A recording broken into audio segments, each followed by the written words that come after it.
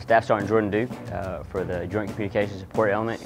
Our job here at JCSE is very technical and it requires a very high skill set. We're trained to arrive by land, sea, or air, set up secure communications in support of our soldiers, sailors, and Marines and airmen. We make sure to train our individuals to be an asset to the war pattern. No matter what our mission may be, whether it be humanitarian aid or disaster relief, or being those first boots on the ground that go in and provide combatant commanders with the secure communications that they need, we'll be there first and we'll stay until the job's done.